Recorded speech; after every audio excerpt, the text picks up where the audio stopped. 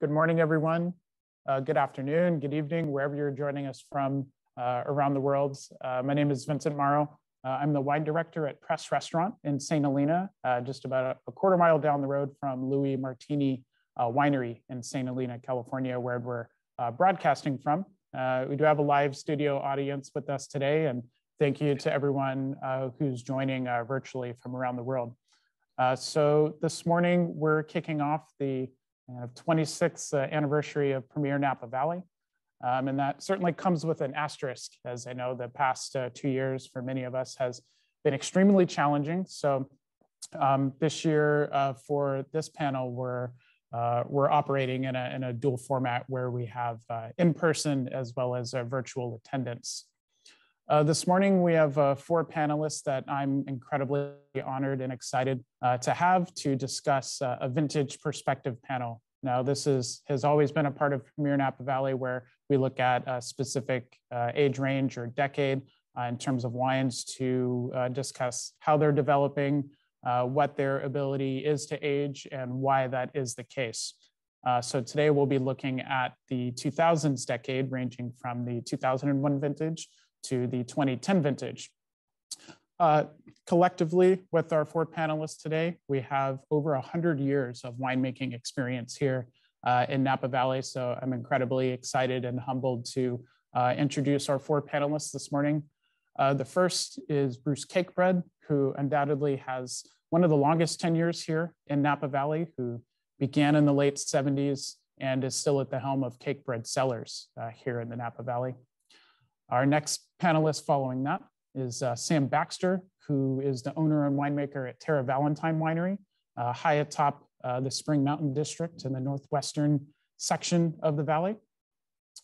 Following that is Michael Eddy, who is at the helm of the winemaking here at Louis and Martini, where we're broadcasting from, only the 4th winemaker in a long lineage of Martini family winemakers, but the first to not be a part of the family, at least in terms of blood. So excited to dive into what that experience has been like for Michael.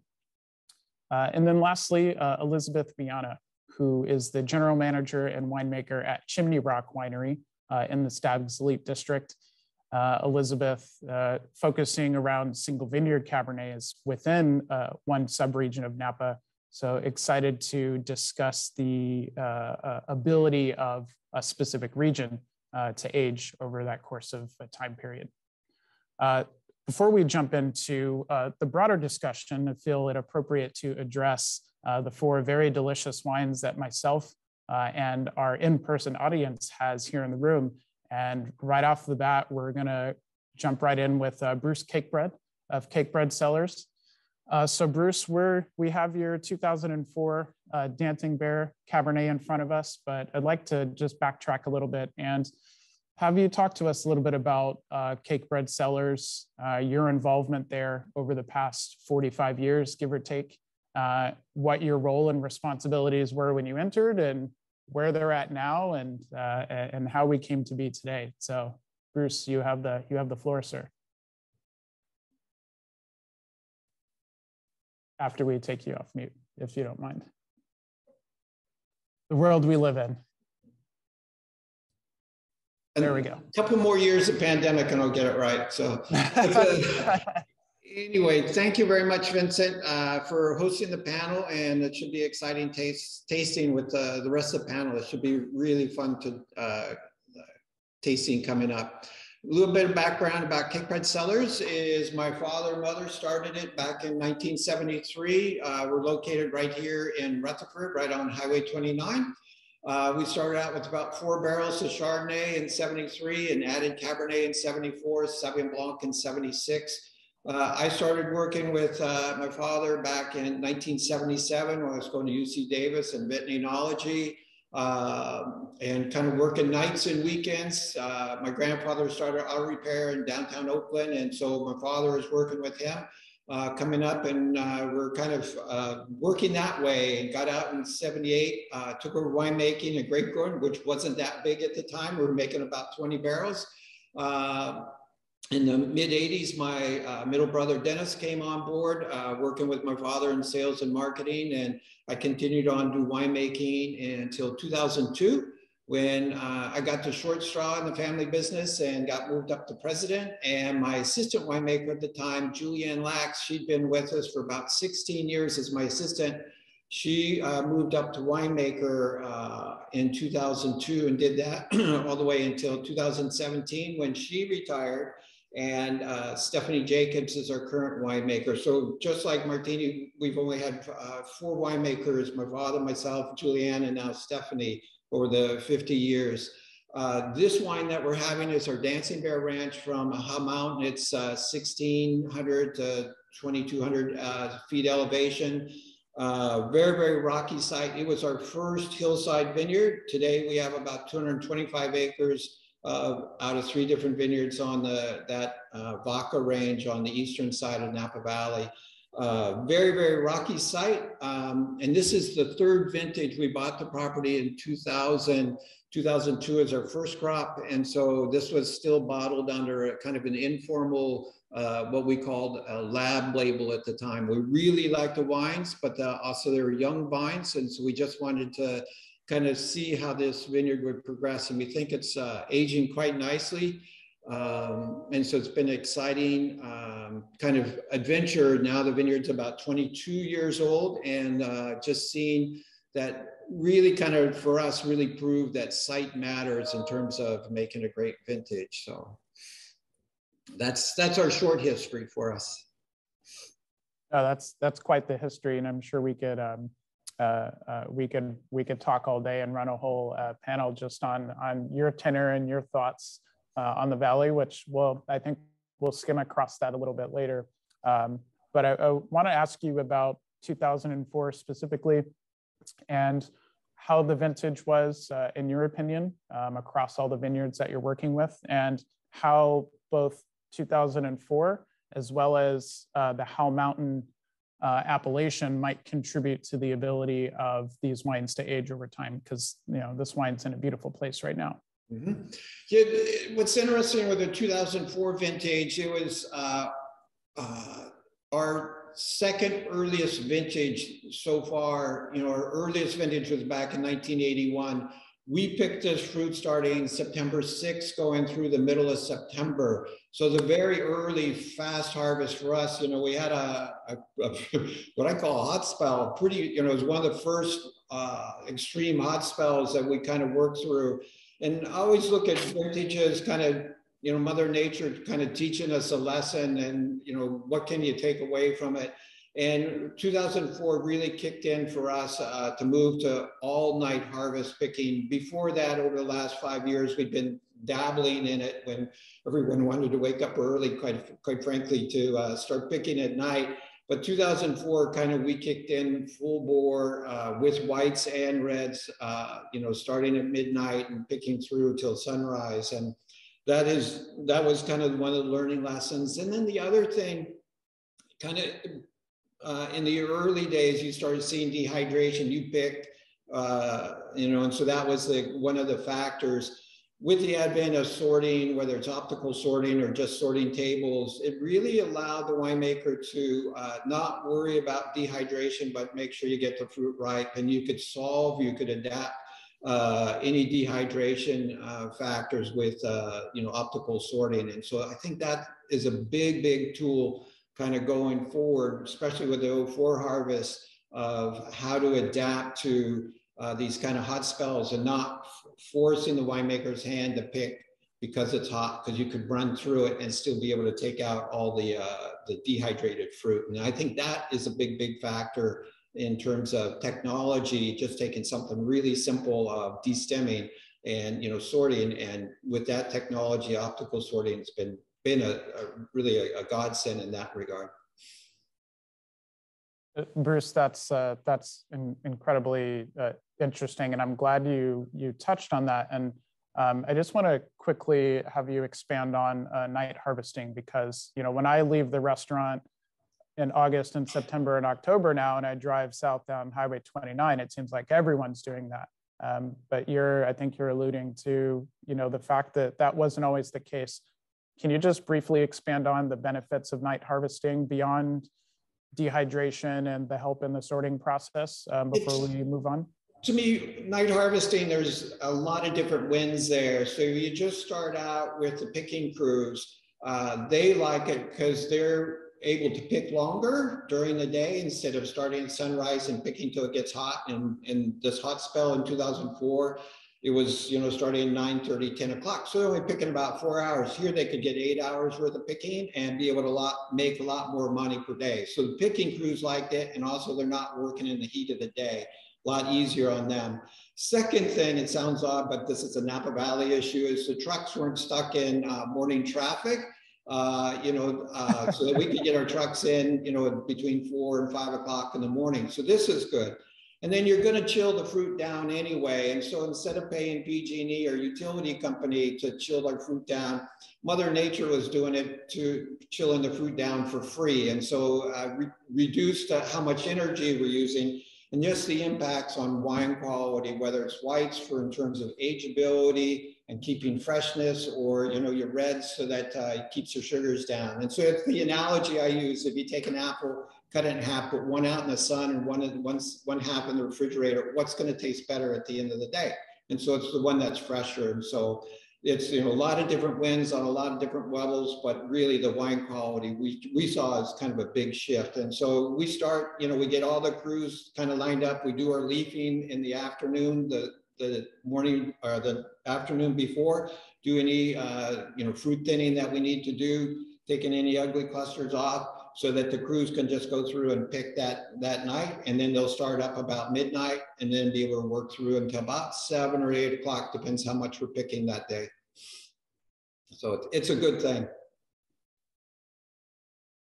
Yeah, undoubtedly. And I'm really glad that you touched on the labor component, because I feel like that's something that we romanticize wine and everything that goes into producing a great bottle. But oftentimes, I think perhaps on the consumer side, there's not as much awareness surrounding labor.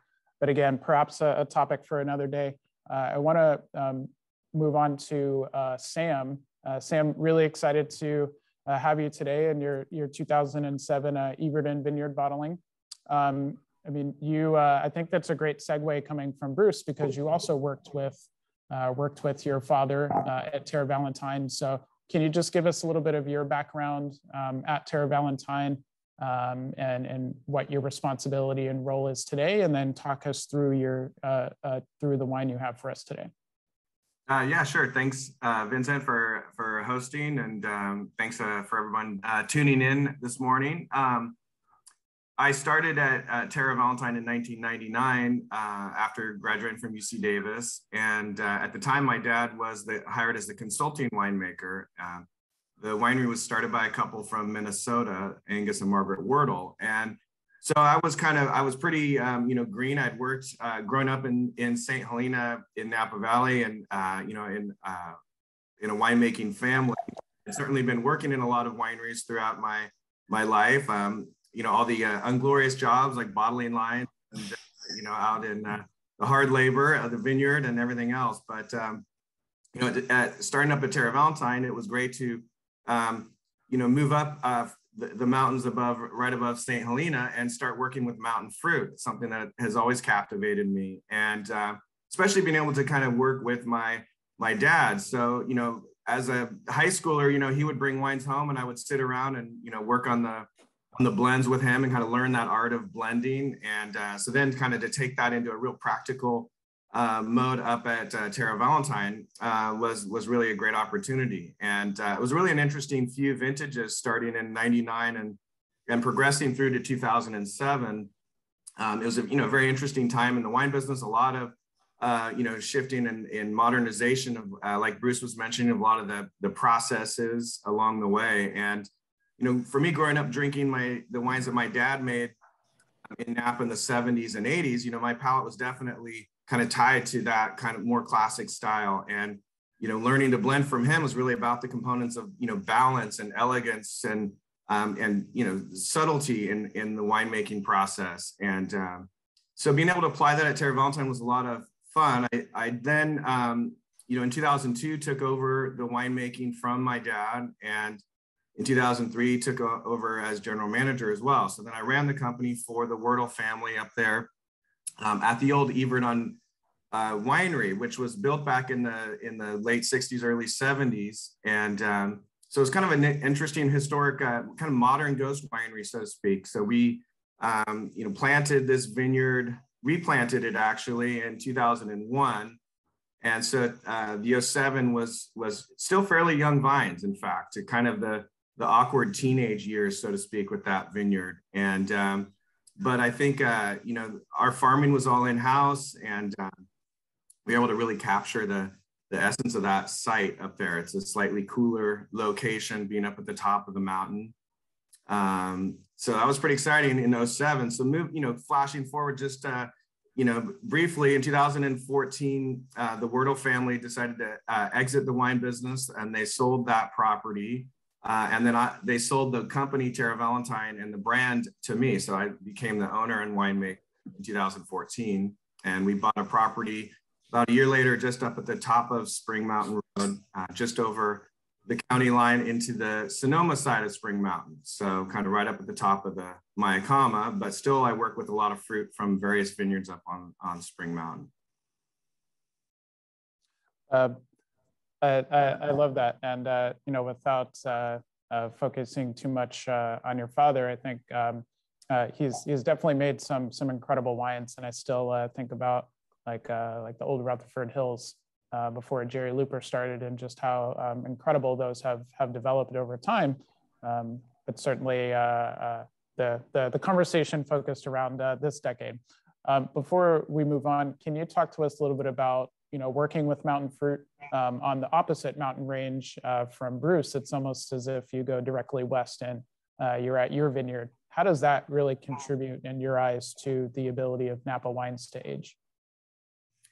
I think that wines up in the hills tend to hold on to a little bit more of their acid in these colder mountain regions. So even if and Howell Mountain is very different than Spring Mountain. I think one of the really unique parts of Spring Mountain is the fact that and particularly this vineyard being up at the very top of that Mayakama Ridge, it gets a lot east facing, sorry. So it gets a lot of morning sun, a lot of midday sun. And so we're quite a bit warmer than most of the other, certainly the valley floor locations in the morning.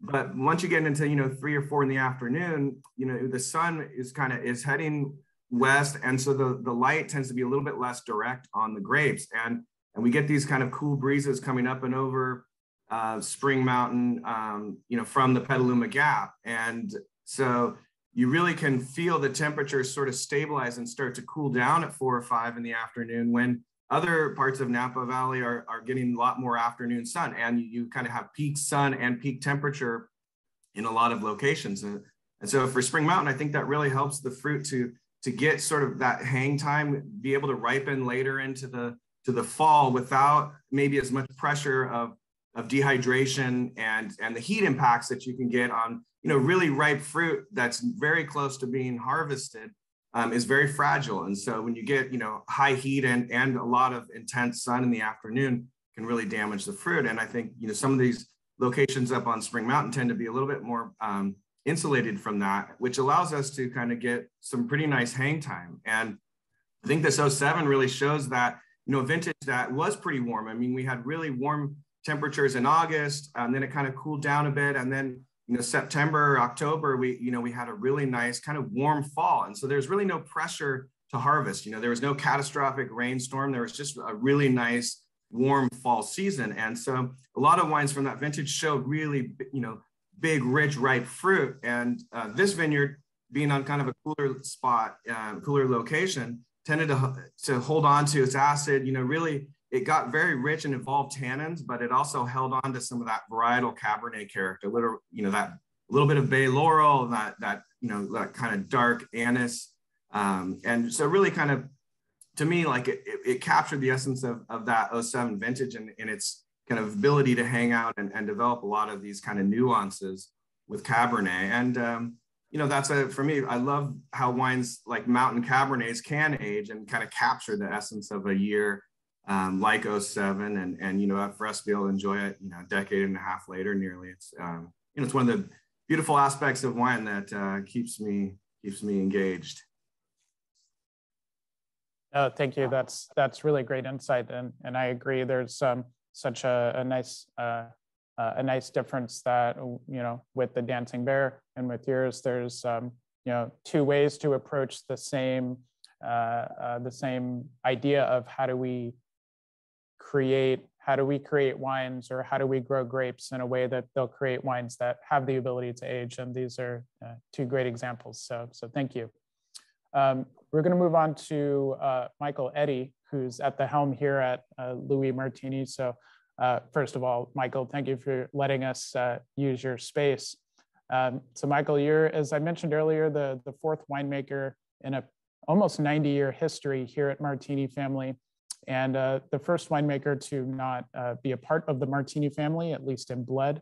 And you had quite a bit of experience working with Michael Martini, the third generation. So can you, without telling the entire story myself, give us more insight into the Martini family, what it's like to carry that, you know, massive responsibility, and a little bit about the Lot 1 2009 that we're tasting today. Yeah, happy to. And Vincent, thank you.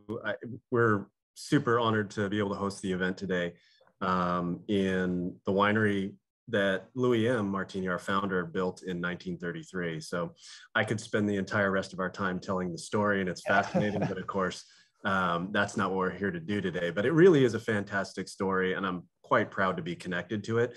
You know, you asked the question about being the first non-Martini named non-blood winemaker.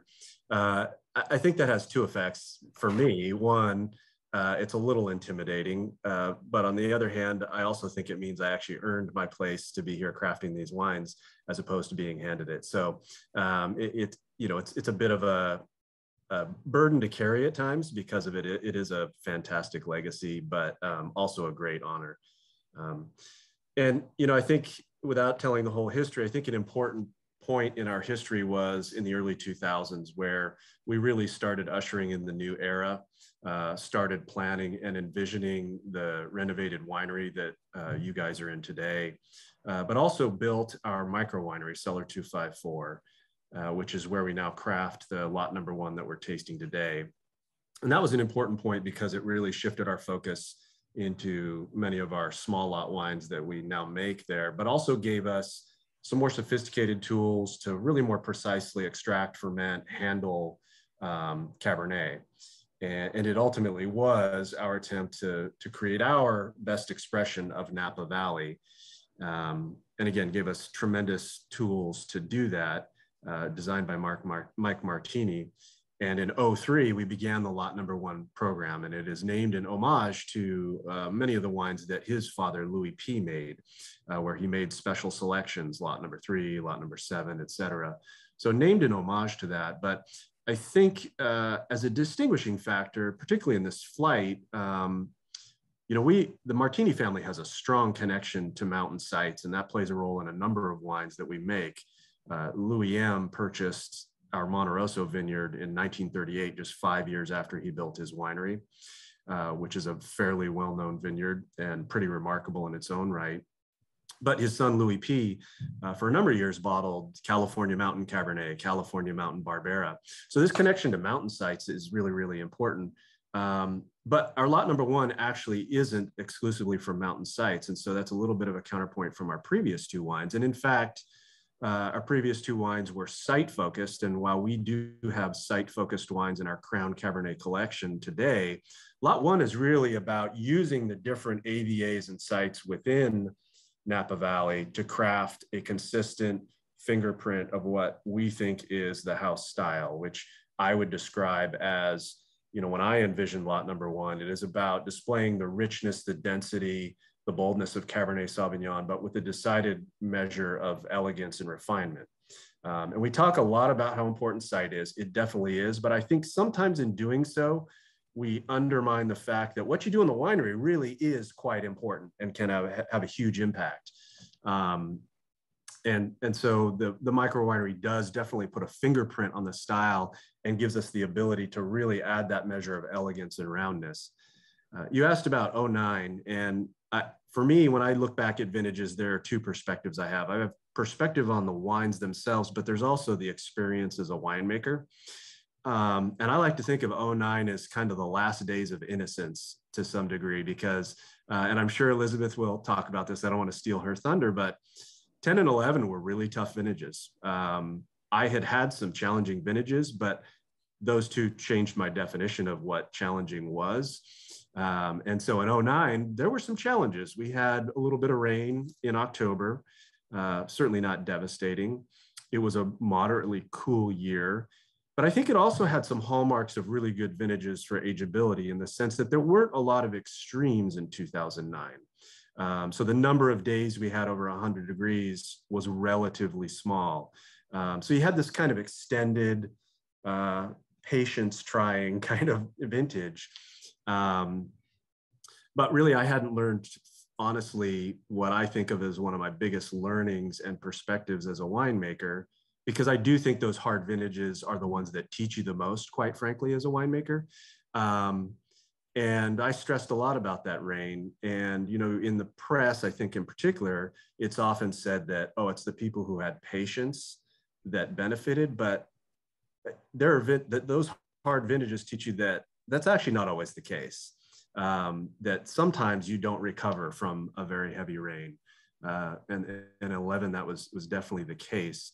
And I think it also taught me to pay attention to the whole vintage as it's developing, because in these cool years, you really have to think about exposure, you have to think about crop level.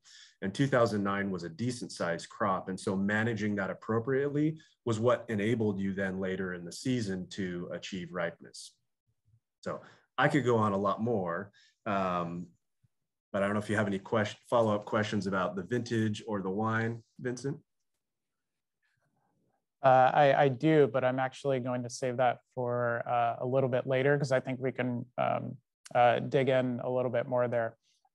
So I'll hold that thought for the moment and tag in Elizabeth. So very excited to have you and your experience and hear your perspective on working within primarily a subregion of Napa versus working across the valley. But before we get into that, can you tell us a little bit about yourself, how you got in, how you came to wine? It's my understanding you were on a sciences track before kind of being diverted or coaxed into wine, as many of us are, with a glass of some pretty special Bordeaux, and kind of the rest is history from there. So tell us a bit about yourself, how you came to Chimney Rock, and your role and responsibility entering, and now where you're at today. Absolutely. It's an honor to be here with this cool panel, and fun to be on a panel with Michael and Sam, who I went to Davis with. So it all comes full circle.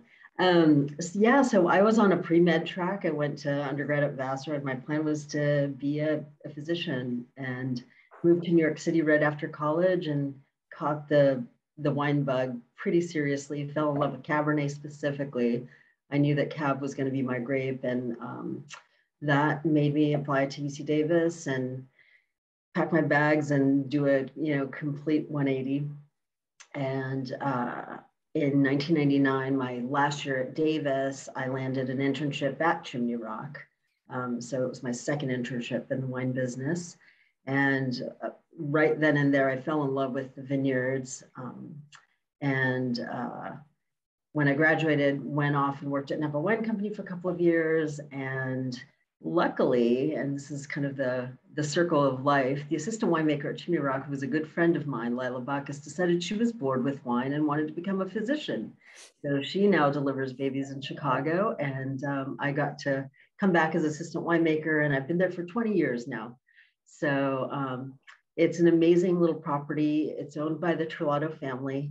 And we are exclusively dedicated to producing Stag's Leap District breads. We have about 105 acres in Stag's Leap District, mostly planted to Cabernet.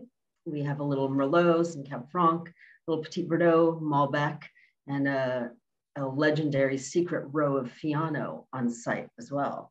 And we're going to talk about that later. Oh yeah. Anyway, amazing piece of property, really diverse in kind of microclimates and soils. You know, we've got a few hillsides, real topographical distinctions, and the north end's a little closer to the Palisades of the Stag's Leap, so slightly warmer site. And then the south end, which is where Tomahawk hails from, which we're going to be tasting, is a much cooler spot. It's the coolest spot on the ranch, actually. So I chose a cool vintage to talk about because, you know, Napa Valley is so fortunate. We have these vintages that are just, I almost call them lazy winemaker vintages, right? We don't have to think much. There are no lazy winemakers. That's kind of an oxymoron, but I think winemakers develop an affection for those vintages where we really have to sweat it, right? There's this ingrained memory of what you had to do to make great wine. In 2010, my nickname for that vintage is Training Wheels for 11, which it was. Super rainy winter. We got rain all the way into May. So one of those years where you're really thinking about cover crop, you're really thinking about leafing, crop load, because as the season developed, we just knew it was super, super cool. And we had a couple of heat spikes, I think, in the early summer, and then a cool down again. And we're really kind of scratching our heads on, wow, you know. And then we had this crazy heat spike, which, correct me if I'm wrong, I want to say it was like August 24th or August 26th, where we got to 113 degrees in Stag's Leap District. I remember looking at the weather station and just being horrified. So these extremes, right? Cool and then heat. But yet, I think it's been one of those vintages that has really surprised me in its ageability. It really is, it's just, I have a fondness for cool years. So, and I think of that decade, you have 5, 6, and 10 probably were the coolest vintages. 2000 was probably a little cool as well. And those have all aged remarkably well, and I really enjoy them. So this was the 5th vintage that we produced, Tomahawk Vineyard. And this vineyard was actually planted by the Trelatos when they bought the property in the early 2000s.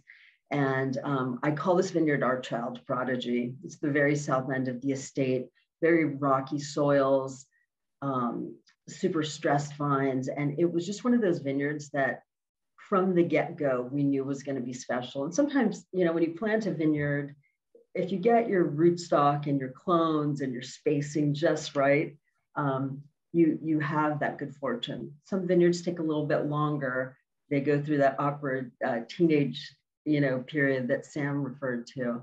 But Tomahawk was always a child prodigy, and first vintage was 2006. And we've continued to make it, and it is probably one of our most well-known single vineyards. We do about 7 single vineyard cabs at Chimney Rock, as well as an estate cab, which blends all of those blocks together.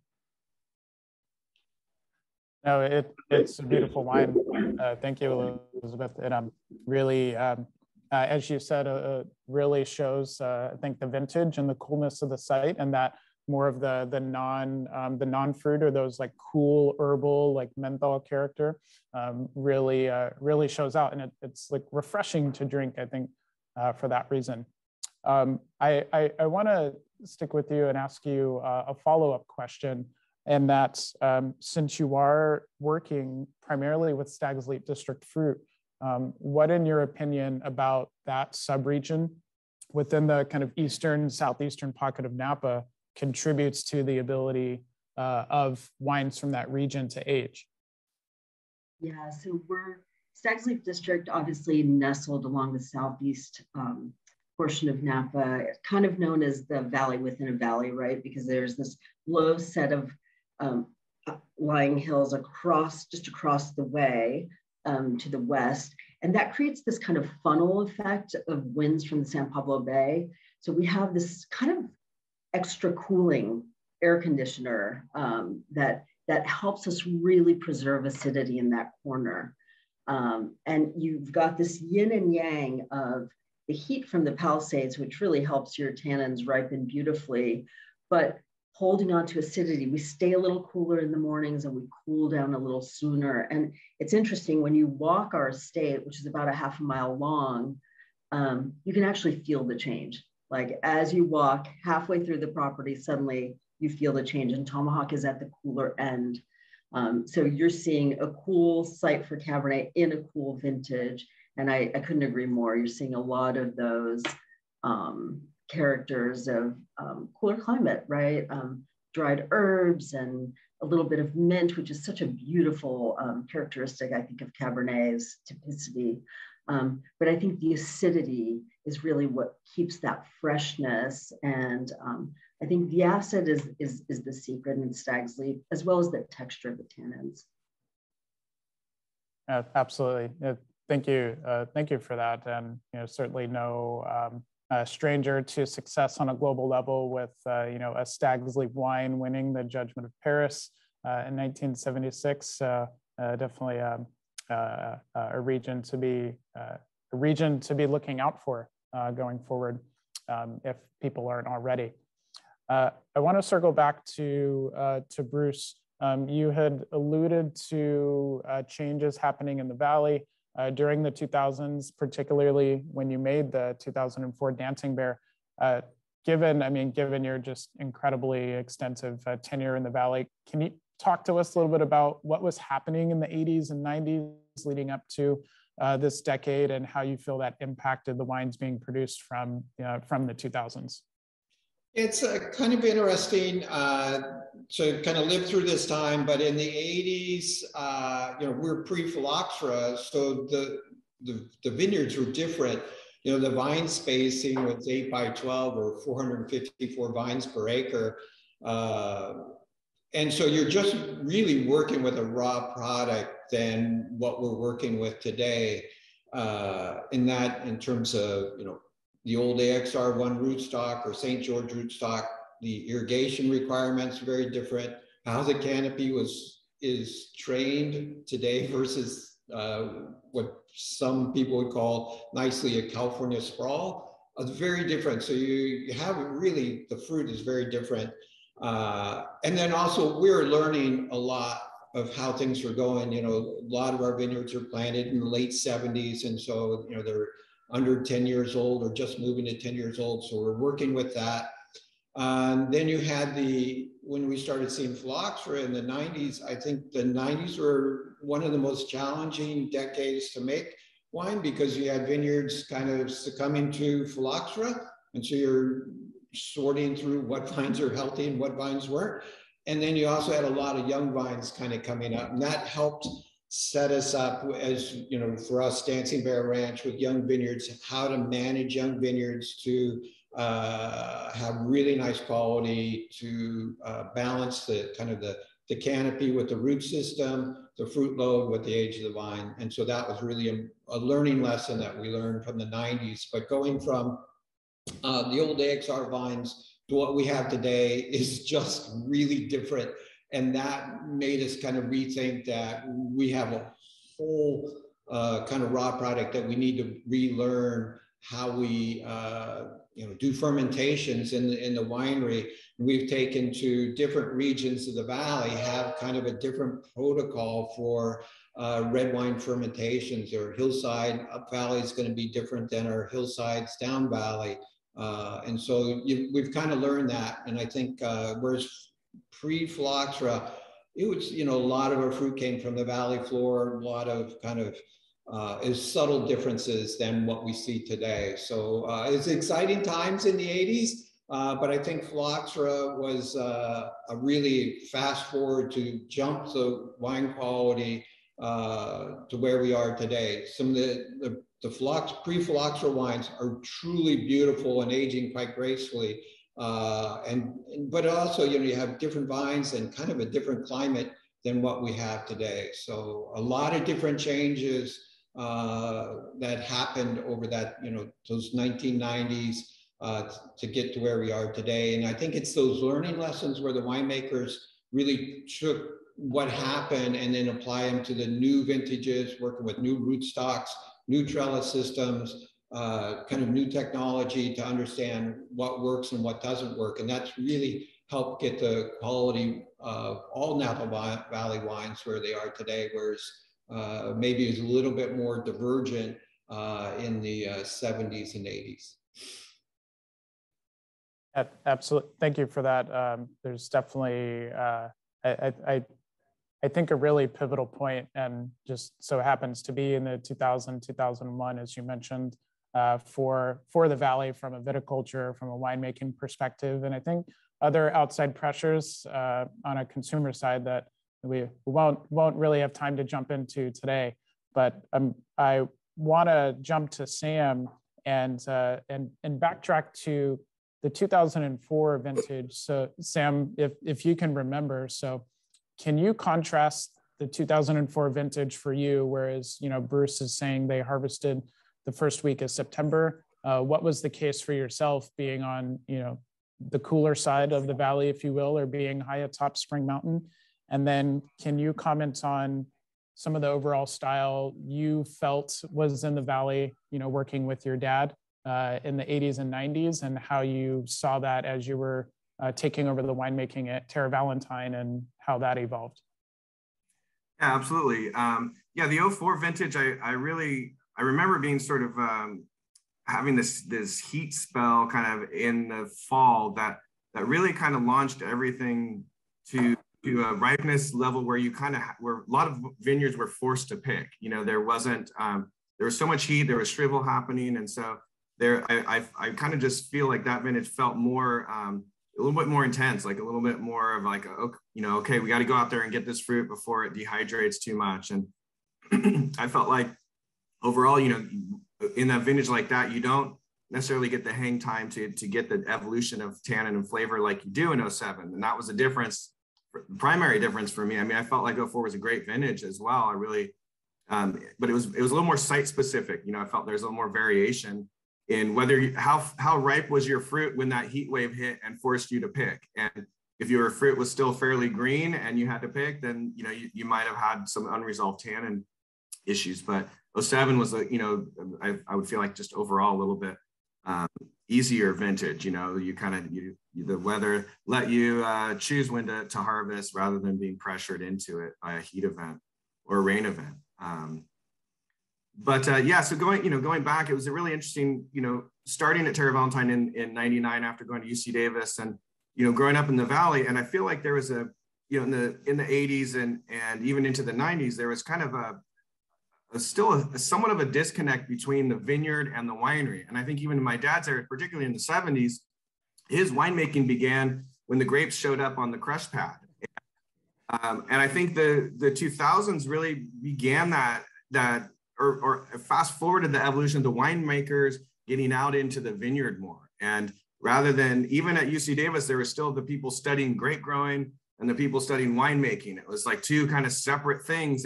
But we were all going, well, wait, I want to know how to grow grapes. Like, I want to know the wine growing and the winemaking. And so there began to be a lot more interplay, I think. And I think, for me, starting my career in the beginning of the 2000s, it really happened out in the vineyard. And when I started at Terra Valentine, we had a 35-acre vineyard, the Wordle Vineyard up on Spring Mountain. I was planted by Walt and Roy Raymond. And it was this great vineyard, coming into maybe its 10th year of production. And prior to us starting, it had been picked in one day. They would go up, pick all 35 acres in one day and send it out to the wineries. And in 99, we went in there and go, wow, like this is a very diverse vineyard. And we picked over 6 weeks, about 25 different lots of Cabernet.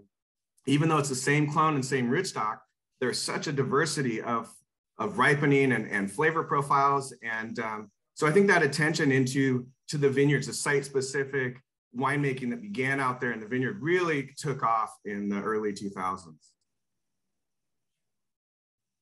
That's a great segue. Thank you, Sam.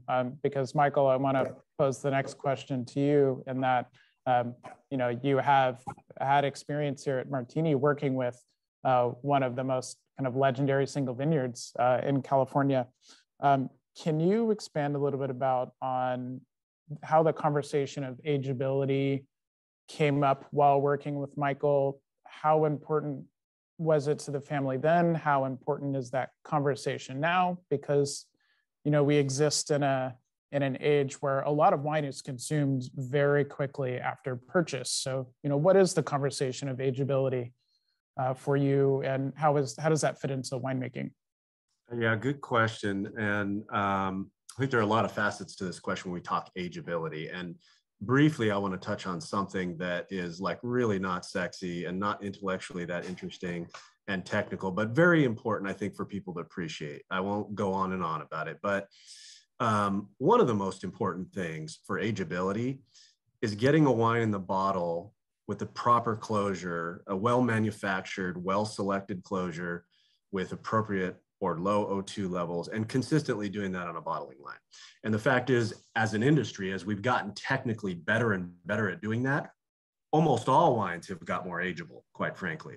So it's a really fundamental factor and something you can master, but something the industry, I think, over the last couple of decades has definitely gotten better and better at, more and more precise. When we talk about wines and ageability, I think, maybe cliche, but balance is really important. Balance both in the vineyard, meaning between the canopy and the fruit, as well as the elements of the wine. And yes, ageability is certainly an important thing, but I think one of the things I have learned, particularly when I taste very old vintages, like some of the vintages that Louis P made, is that ageability can come in different styles. When I've tasted some of Louis P's wines, we're talking about 12.5% alcohol. Very different than the lot one that you're tasting today at 15.2 alcohol. So fundamentally, style-wise, ripeness-wise, very, very different styles, but I think all very ageable because they have a sense of balance. And one of the ways we accomplish that in lot one is kind of combining these mountain sites with more valley floor sites and being able to adjust that kind of ratio in different vintages. So the mountain sites that we work with typically give us a lot of power, tannin structure, density, whereas the bench or valley floor sites tend to have a little bit more elegance and refinement. And depending upon the vintage, we're able to kind of adjust the blend because this is blended very stringently. We typically put a third of the wine that we have crafted into the final blend. And this vintage, the 09 that you're tasting, includes Oakville, Stag's Leap, Pritchard Hill, and then what we call the Silverado Bench, kind of northeast of the town of Napa. And so each of those are bringing in different elements that then during the blending process, I'm adjusting to really give what I believe is the expression of lot number one. But Mike and I talked a lot about aging, and I'll be honest, we had some areas in which we didn't fully agree. He had wines that he liked to, quite frankly, age a lot in barrel. And to me, there was in some styles, particularly as we move towards riper fruit, where there was a loss of vitality with that extended aging in barrel and in bottle after that long barrel aging. And to carry on the conversation with both Sam and Bruce, I think for me, my first vintage at a winery was 97. And I think those late 90s and into this decade we're talking about, there was a shift of paradigms and breaking of paradigms. And 97 broke some paradigms in the sense that it was a very large crop, but very ripe and very highly critically acclaimed. And it really started to break down this notion that high quality came from vintages with low crop levels. I think it also was starting to redefine what ripe meant. And to Bruce's discussion about replanting after phylloxera, we were having cleaner and cleaner material go into vineyards. So we had healthier and healthier vineyard blocks that were able to achieve ripeness levels that virused older blocks were not able to achieve. So really that late 90s into the 2000s was a redefining of what ripe meant, of what balance was. And as we got better at capturing that in the bottle, it allowed us new styles in the bottle that could really age in a way that maybe we wouldn't have anticipated a couple decades ago. Michael, one last follow-up, because I know we're running just short on towards the end of the panel. You mentioned 2003 in just in that quip there, and we actually had a question come up from Chris Blanchard about the 2003 vintage. Can you talk really quickly, give us your elevator spiel on 2003 and the general characteristics of that year, and then maybe close us out and talk about, how this decade, why this decade of wine from Napa Valley has the ability to age, and what someone can expect generally from the wines today, perhaps that aren't sitting here with these 4 wines in front of us. Yeah, so 03, I'm gonna partially defer to some of my colleagues. So in 03, I was actually not working in Napa Valley. However, it was the first vintage of lot number 1 that we ever produced. And so that's part of my perspective on Napa from being very close to a wine and understanding it. So I'm going to qualify it a little bit. And actually, in the early days of lot number 1, it was much more heavily mountain based. So we were working with Diamond Mountain, Spring Mountain, Howell Mountain Stagecoach, et cetera. And so those wine, that vintage, first one through the micro winery, had a lot of power, a lot of density. And I don't know how much of that was really impacted by the micro winery and our ability to get some refinement, but it was a fairly muscular vintage, that vintage of lot 1, but not with an aggressive edge. So, I often think of mountain sites as having the potential, particularly when we're talking about a place like Howell Mountain, to have very firm, aggressive might not be the word, but powerful muscular tannins. And 03 with lot 1 did not display that from my perspective. But again, I was working with that wine after it was crafted, so I don't have a lot of direct perspective on how the wines were crafted and evolved necessarily. Sure, thank you. That question came up, Sam, while you were speaking a little bit about your history. So can you touch on that? I know that was still pretty early on in Terra Valentine for you, but anything you noticed from 2003 and any thoughts on, this decade in terms of how it's showing today versus some of those, wines 10 or 15 years after bottling that you had that perhaps your father made or other winemakers in the Valley made when you were coming up? Yeah, I think that the 03 vintage has really not held on as well as some of its predecessors, and I don't, again, it's so site specific and winery specific that it is so kind of it's hard to generalize with any of these vintages. But for me, I felt like the 03 vintage was a little bit riper, less tannic than the like for me the 02 was a little bit more kind of chewy and dense and structured, which for our mountain wines tend to kind of bode well for aging. But the 03 I felt like just overall didn't quite hold together as well, and hard to really pinpoint exactly why. Absolutely. Well, thank you all of you so much again for your time. I know, especially with the 80-degree weather we're experiencing and vineyards going through bud break, it seems like the season is already upon us. So thank you for taking time out of your day to join us. To all of our guests virtually and afar, and to our in-person audience here, thank you all as well again for supporting the Valley, especially with all the challenges we've had and over the past couple of vintages. Just a couple of housekeeping notes. All of the wines that we talked through today are available through the Sotheby's auction on the Napa Valley Vintners and Premier Napa Valley website. So you can go and bid on those, as well as other wines from this decade. So again, thank you very much for your time, and we hope to see you in person next year for Premier Napa Valley.